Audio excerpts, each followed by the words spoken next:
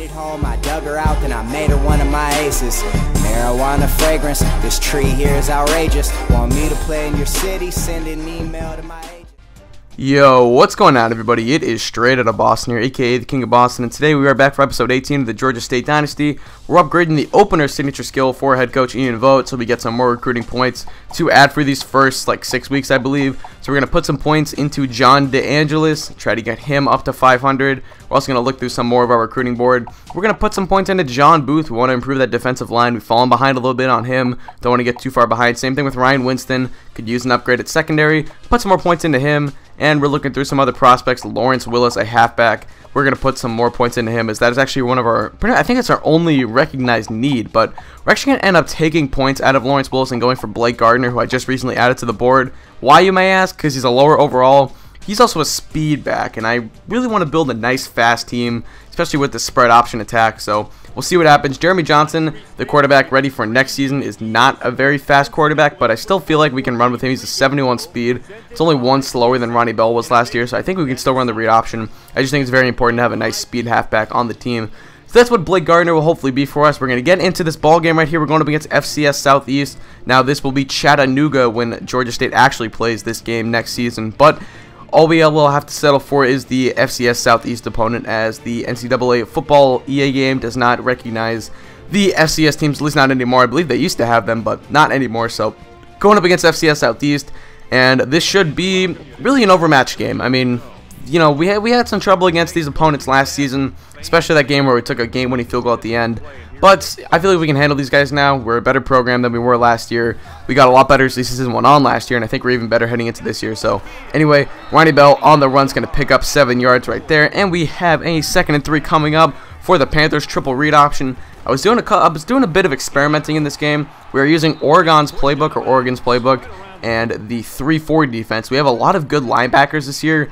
I think one of our best linebackers from last year, Kite Dallas, is actually not a starter in the 4-3 scheme. So we decided to try out the 3-4. We'll see how it goes. We hit Linquez Blair right there on the run. Nice throw by Ronnie Bell.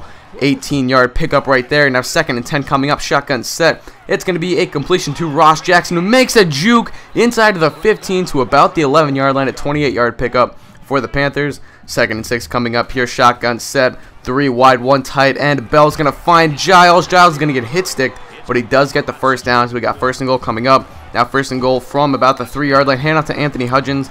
That's actually the 1-yard line, excuse me. Anthony Hudgens picks up the touchdown, and we take an early 7-0 lead here on top of the FCS Southeast Pirates. So here we go. Now we have a studio update for us right here in UL Lafayette, putting in a nice showing against Ole Miss. That is a conference opponent, UL Lafayette, and you know, they're playing well against an SEC team. We might have to look out for them later on.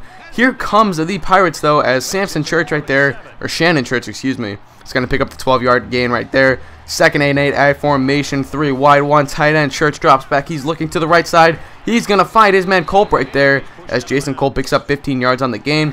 1st and 10, I formation once again. This time Church dropping back, staying in the pocket, finds his man Morris there. Looks like a tight end, and that is going to be a 24-yard pickup for Damian Morris. 2nd and 9, it's going to be a triple option formation, play action fake. Church to the left side, intercepted by Robert Dowling. No relation to Rossai Dowling, all you Patriot fans, but that is going to be an interception for Robert Dowling. I believe he's one of our new freshmen this year, although I'm not too sure. Might not be, but I know we didn't see a lot of him last year, so he is getting some of his first team snaps, so to say. But Gerald House to the outside right here is going to pick up a nice chunk. He is running very nicely so far for these first few games, replacing Travis Evans very nicely. Here's a little read option right here. Bell's going to keep it up the middle, and he's got some room, and he's got some blockers, as he will pick up the 22-yard gain right there. Now 1st and 10 coming up. It's going to be a read option. Bell to the outside, can try to pick up a block. He will get the first down. And Georgia State already with 86 rushing yards on the day. Bell has 50 of them on 6 carries. Here we go, 1st and 10, still 7-0, Panthers on top. It's going to be a little screenplay right here. Gives it to Jordan Giles. Giles tries to make a move. He'll pick up 7 yards. Not a bad gain for a screenplay, so 2nd and 3 coming up. Bell scrambles to his right, moves out of the pocket, fires it, takes the hit. Wow, what a great throw by Ronnie Bell. Jordan Giles picks up 15 yards. So here we go, 1st and goal. Inside of the 5-yard line, Ronnie Bell read option, he'll keep it. And that's a 1-yard touchdown run, his first of the game, the 2nd touchdown of the game for the Panthers through the ground game, or with the ground game, I should say. And Bell picks it up right there. So we take a 14-0 lead. And now here we go on defense this time around. FCS Southeast back with the ball, 6:51 to play. Shannon Church dropping back. He's going to scramble to his right, fire, and that is going to be caught by Jason Culp. Bit of a bad throw, very dangerous to say the least, but that is somehow brought in by Jason Culp, his second catch of the game. 3rd and 10 coming up, empty backfield for Church. He's going to fire it to the right side near the sideline, brought in by Jerome Parker. A 20-yard gain, a very impressive catch and throw right there. So 1st and 10 I formation, Church going to drop back, look to his left, he finds his man Damian Morris, and Morris is going to pick up a nice gain. So the FCS Southeast offense is driving down the field right here. 3rd and 7 coming up, pistol formation, Church stays in the pocket, fires it to Stewart, and that is going to be a 9-yard pickup and a 1st down as Dwayne Stewart makes the catch, takes the hit, and hangs on. 1st and goal, going to be a handoff to Vincent, and Vincent is going to pick up the 7-yard touchdown run right there. Ray Vincent with his first rushing touchdown of the game, and that is going to make it a 14-7 ball game. So here comes Brandon Flowers and the Georgia State Panthers on the ensuing kickoff return. Flowers to the outside. He's got some room to run. He's going to get past one man. He's got one man to beat. He's going to be brought down, but not before he reaches about the 45-yard line, and it's a very impressive return that will give Georgia State some great field position to work with. Gerald House up the middle on the handoff. He's going to pick up a nice chunk right there, 21 yards on the gain. And that is going to give us a new 1st down inside of the 25-yard line. Triple read option coming up. Fake handoff. Pitch to Linquest Blair on the outside. And Blair's going to pick up about 10 yards. That will set up a 3rd and inches. Here we go now on 1st and goal later in the drive. Straight handoff to Gerald House. And House picks up his first rushing touchdown of the game. So 3 rushing touchdowns from this Georgia State offense from 3 different players as House picks up his first of the game. And that will make it a 21-7 ball game now as Georgia State looks to pull away here before the end of the half. Shannon Church dropping back, scrambling to the left. It's going to be intercepted by Joseph Peterson, and that is going to be a crucial turnover for FCS Southeast as we get the ball back with great field position here. And now enough time left for Ronnie Bell to make something happen. He scrambles to the outside, avoids the tackler. He's crossed the 25-20, runs out of bounds, 23-yard pickup through the ground with Ronnie Bell. Here's a little triple read option. Bill splits the defense somehow, but he's going to pitch it away. He will recover, but he will lose 12 yards on the gain. So 2nd and 22 coming up. 16 seconds to play. Bell dropping back, firing it deep. That's called in by Sweeting. That's right, Avery Sweeting. What a name. What a sweetie. That is going to give us a 1st and goal here with 10 seconds left. Ronnie Bell fires to the left side, caught by Jordan Giles, and it's our first touchdown through the air today as we make it a 28-7 ball game. So a crucial turnover by Shannon Church of the FCS Southeast Pirates. That will lead to a 7-point touchdown for the Georgia State Panthers, and it is now a 28-7 ball game as we head into the half.